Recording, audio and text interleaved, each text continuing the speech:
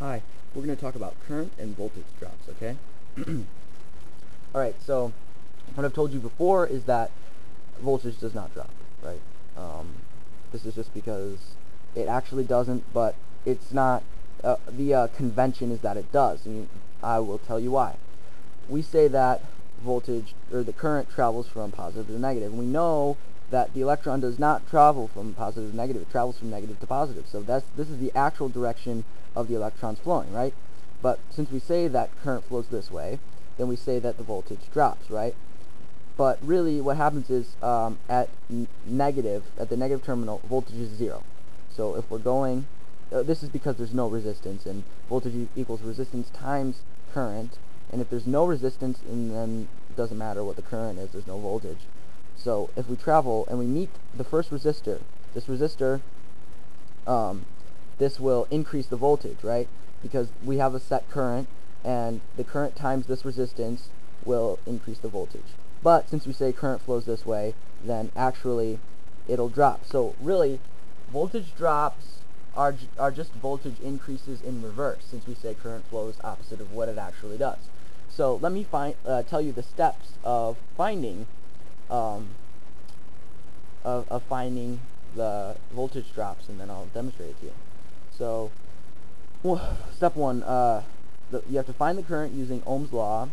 You have to use the sum of the resistors and the voltage of the battery, or the current source, the DC current source. And I will start this example. Let's say that we have, for sake of simplicity, 10 volts on the battery. Resistor 1 is 2, resistor 2 is 3 ohms. Okay, each of these are ohms because that's the measurement of resistance. First we have to find the current, and we know with Ohm's law that I equals V over R, so it would equal 10 over with resistors in series like this, you just add them together, so that'd be 10 over 5. 10 divided by 5 is 2, because 2 times 5 is 10. So we have 2 amps flowing through this circuit. That's a lot of amps for just this little circuit. Anyways, so now we have our current. Step 1 is done. We can put a little check right there. Alright? Step 2. Using the current found in step 1, we find voltage increase over resistor 1. So resistor 1, we have 2 ohms. And if the current, or the circuit is at 2 amps, voltage equals current times resistance. So 2 times 2 is 4. So 4.